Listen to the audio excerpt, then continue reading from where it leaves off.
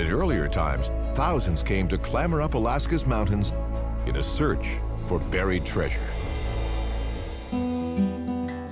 Many of those hopeful prospectors arrived here at the port town of Valdez, nestled between Prince William Sound and the Chugach Mountains.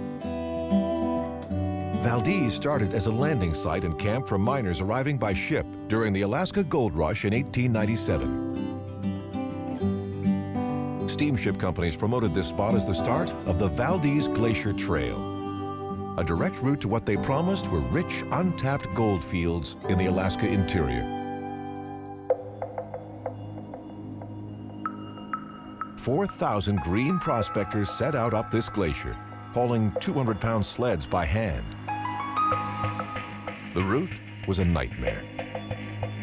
Men disappeared into crevasses, went snowblind, and struggled up slopes that were twice as steep as promised. Eventually, the prospectors realized that they had been conned. The Valdez Glacier Trail was a hoax, perpetrated to sell tickets to Alaska.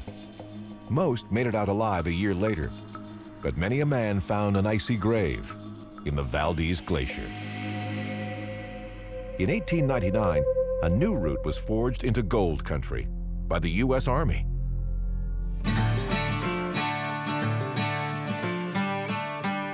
The new trail snaked up through this narrow river valley called Keystone Canyon, where a century later, the route is still the only road in or out of Valdez.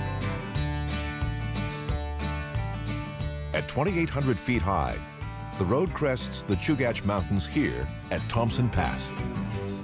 Come winter, this is the snowiest spot in all of Alaska.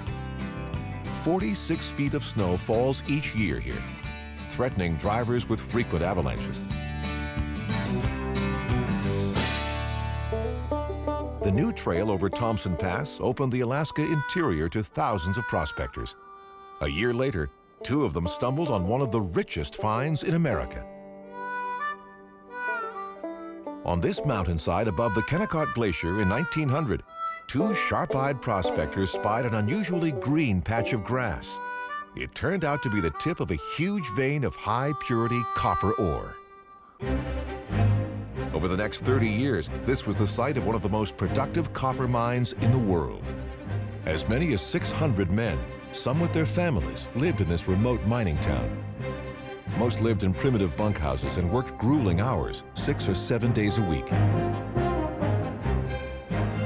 The ore was crushed here at the top of the mill, then sent to a series of smaller mills below, where the copper was leached and concentrated. Miners labored deep inside the mountain in 5 different mines, including this one, the Erie, perched precariously thousands of feet above the main complex. A ghost town since it was closed in 1938, the Kennecott Copper Mines and Mill are now protected as part of the Wrangell-St. National Park, the largest park in the country.